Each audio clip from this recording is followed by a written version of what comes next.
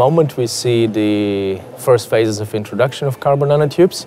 That's to say, ability to manipulate existing materials, and potential is still actually to be explored. It is quite promising, and we are very much looking into further steps into learning more about it. Carbon black is our heritage solution. We have experienced it. We know its functionalities for connectivity and also ultraviolet protection. And we were made aware of the carbon nanotubes by the development from OCSiAl. It was the first contacts we had in 2015. And the new development projects, I remembered our contacts, and I said, look, we have this material which has these fascinating properties. It might be worthwhile having a test and contacting again OCSiAl. So that's how it happened.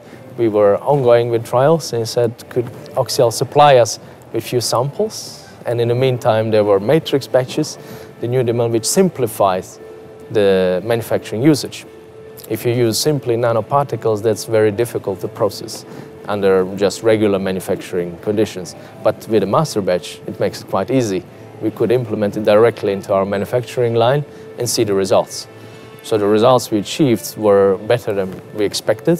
That was the communication we gave. It's like, okay, we are not quite happy. You say, okay, what's the problem? It's conductive. It's very good. It's too good. We didn't expect it to be this good. So the results are very, very good. And what we now are planning to do is establish how the variation in TUBALL concentration will give us the desired results.